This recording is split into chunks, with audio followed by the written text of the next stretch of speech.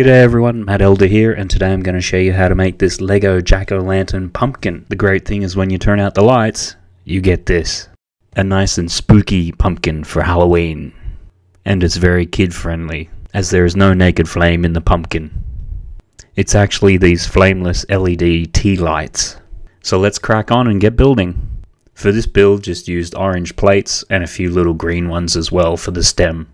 For this build, I wanted the pumpkin to have a very organic shape.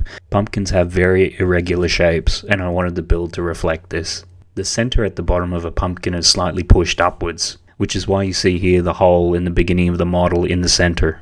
This makes the first part of this model very fiddly to put together and is a little bit slow going, but I didn't want a geometrically perfect type pumpkin shape. In the center here you can see where I've put in a couple of smooth 2x4 tiles. This is to indicate where in the model you can put in the LED light. You may or may not want to include these.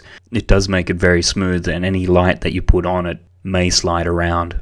So I'd recommend at first building it without these smooth tiles in there. Then you'll have studs roughing up the surface to hold the light a little better. You can always add in these 2x4 smooth tiles after the fact, because once the model is built, this is actually a really tight space and getting them out will be quite tricky. Here you can see the upper part of the mouth was built separately and then attached. Once this is in place, the build gets much faster. The first part of the build is probably the more challenging as you're coming up the model and expanding outwards. The model itself uses just under 1200 parts, mostly plates. While I've used orange for this model, you could just as easily use yellow. I've used a couple of 1x6s and 1x8 tile pieces so the lid can easily come off. These aren't seen, so they can be any color that you want. And there is the finished model. The lid fits in pretty snugly, so you need to make sure you grab the base of the stem when trying to take the lid off. Also tried to design it so when you put the lid in, it doesn't matter which of the four orientations it faces, the model still looks good.